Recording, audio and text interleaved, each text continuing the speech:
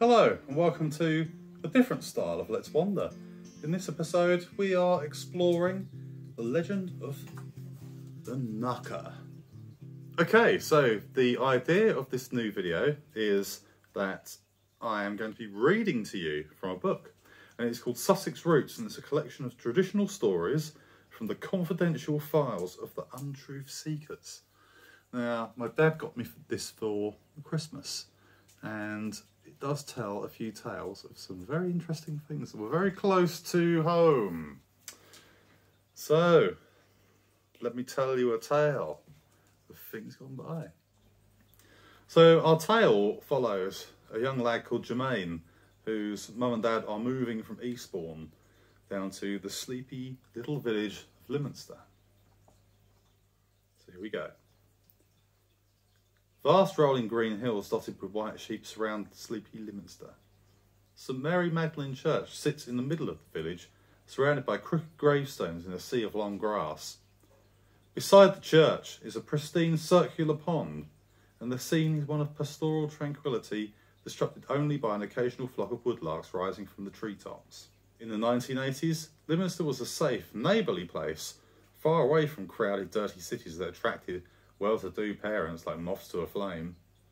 And it was precisely this sort of family that was bouncing down the uneven A27 in a full fiesta on a bright summer's day. They have village fair every year, Jermaine's mum said from the front passenger seat. She'd been reading the copy of the village newspaper since they'd left Eastbourne nearly an hour ago. With a vegetable and flower competition and a bake sale. Oh, and you can play coconut shy. That'll be fun, won't it? Don't you like games, Jermaine? Jermaine slumped in the back seat, watching the fields roll past. He liked bright flashing lights of arcade games like Pac-Man, Donkey Kong and Frogger. Throwing a ball at coconuts hadn't been any 13-year-old's idea of fun since the dinosaurs had roamed the earth. He rolled his eyes. His mum flipped through the newspaper, which was a little more than a printout from someone's home office. There are also some beautiful country walks we can look out for yew trees. Do you know they can live up to 2,000 years old? She pointed out the window. There's one there. Did you know yew trees are completely poisonous? The needles, berries, and even the bark. Some say they release chemicals that lead to hallucinations. Did you know that is why so many folklore stories take place near a yew? I can't wait to explore these woods. Can you? Sounds lovely, dear, his dad said without taking his eyes off the road. And would you look at this weather? She cranked down the car window and waved her hand through the air to emphasise her point. It's the perfect temperature and so fresh. Like we'd never had air like this in Eastbourne before, did we? Remarked Jermaine. Jermaine thought the air here and the air in Eastbourne were very similar, but who cared about air anyway? Eastbourne had his friends, cinemas, arcades, and what did Lyminster have besides endless fields and air? As they barrelled down the A27, hitting pothole after pothole, through the dusty windshield, Lyminster came into view. It was indistinguishable from the other villages they'd passed. Air probably wasn't the best thing about it. Oh, isn't this quaint, his mum squealed at the sight of the squat brick houses and weathered garden gates. We're going to love it here. Jermaine's parents had bought a bungalow in the village and told their friends that they needed to escape and unwind. It hadn't meant much to Jermaine at the time. He thought it was just another craze, like when his mum had purged butter from their diets and replaced it with low-fat margarine. She claimed it was healthier, but it tasted like oily plastic to Jermaine. All the time his dad decided he needed to adventure. He bought himself a windsurfing board and only used it twice. He'd never expected his parents would go through the move to Lyminster, but his dad had been laid off from his insurance sales job, and his mum was also a nurse and she could drive to the nearest clinic. So, finally there were no more excuses for staying in Eastbourne.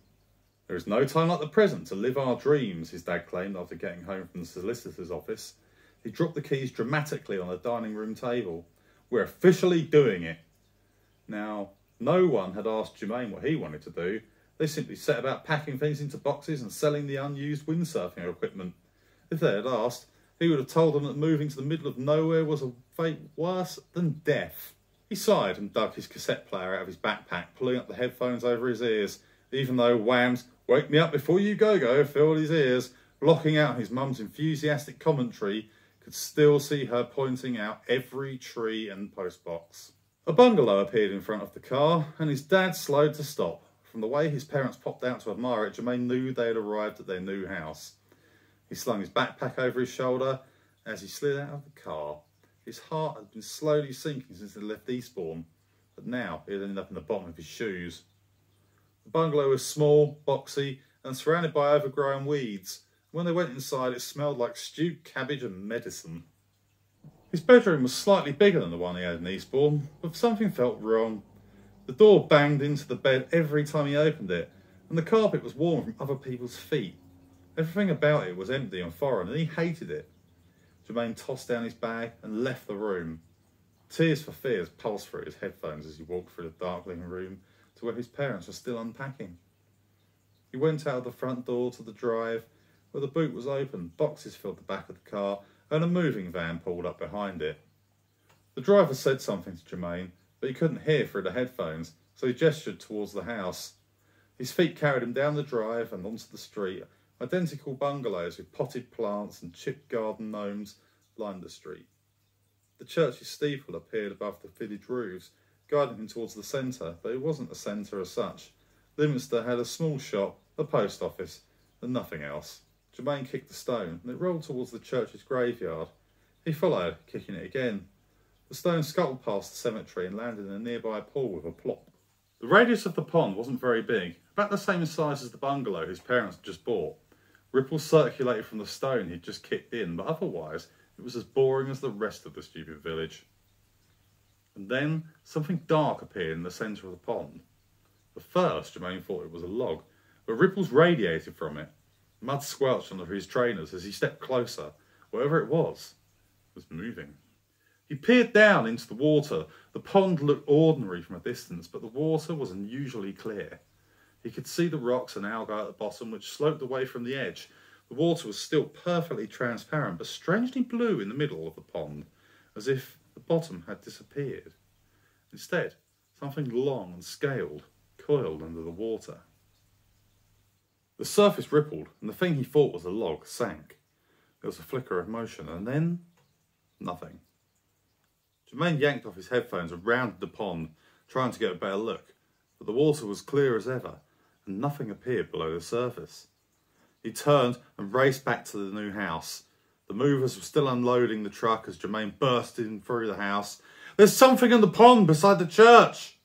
His dad's voice came from behind the refrigerator. "That's great, but can you help me move this refrigerator? I can't get the plug in," he grunted. "I nearly have it." His mum looked up from the kitchen drawer she was organising. "Well, look, he's getting excited about the wildlife, just like I knew you would." She grinned triumphantly as she took a handful of cutlery out of the box and set it in the drawer. "No, Mum, it wasn't just the wildlife. It was something else." She set the box aside and slid another one closer. Was it a fish? No, it was bigger and moved like a snake. So, was it a snake? She lifted the stack of plates from the box. "Oh, an eel?" "No, it was bigger than a snake or an eel. I couldn't see the whole thing, but there was something different about it." "Well, snakes and eels can get quite big. Remember when we went to the fish market? Some of those were massive." Jermaine groaned.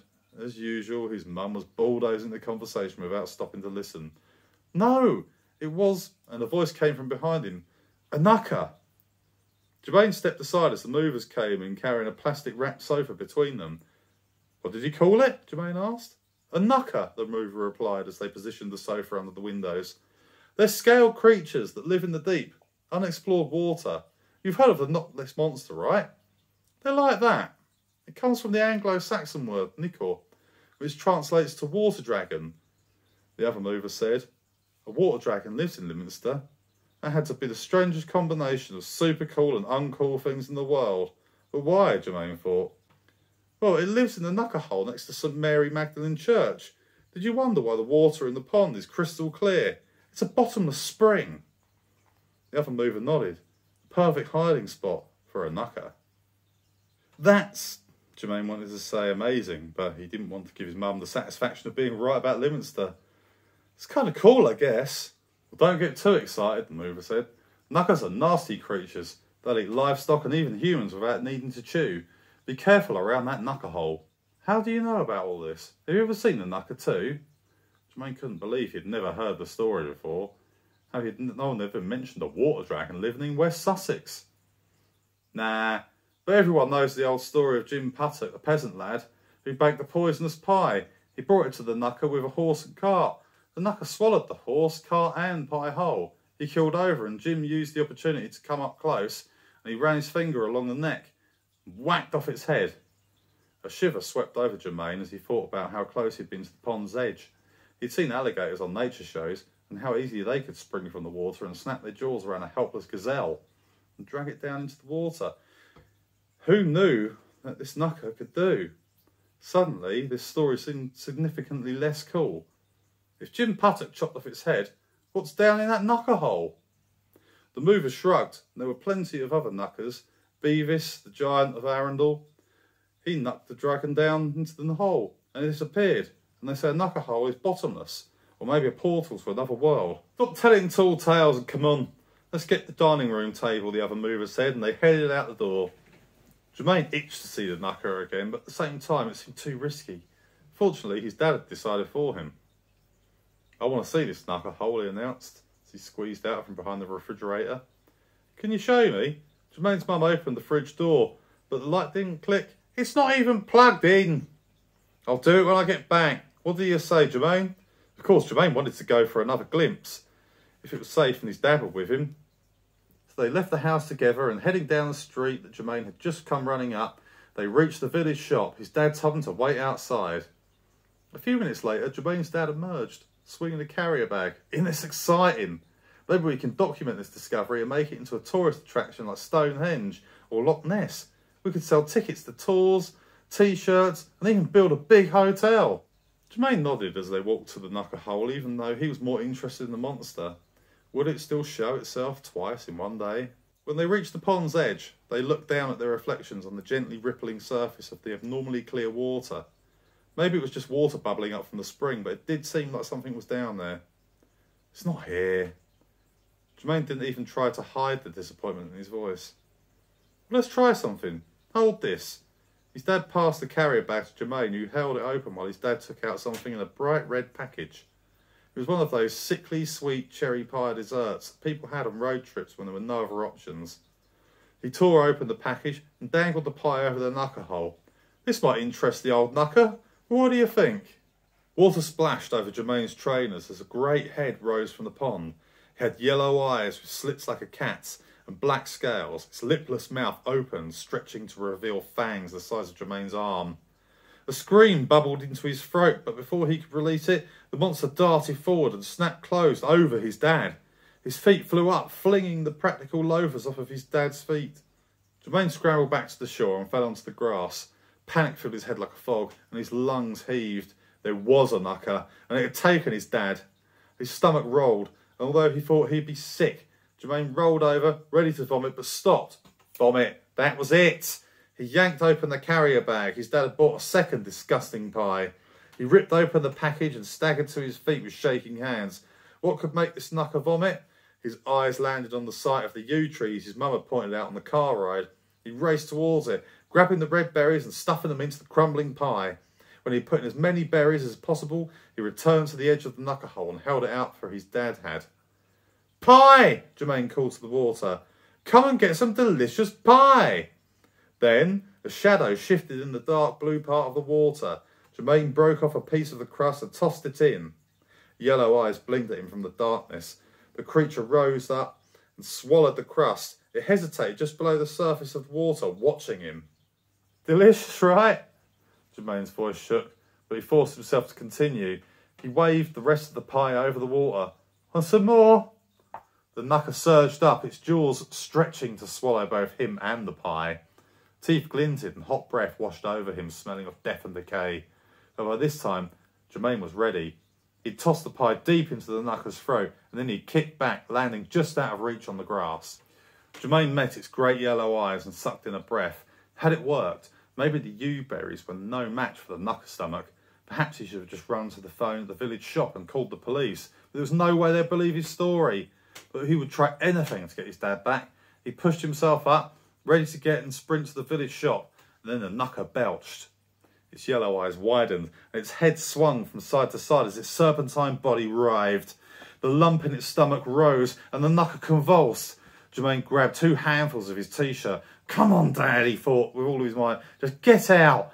The knucker slumped in the water, letting out a strangled screech as it retched.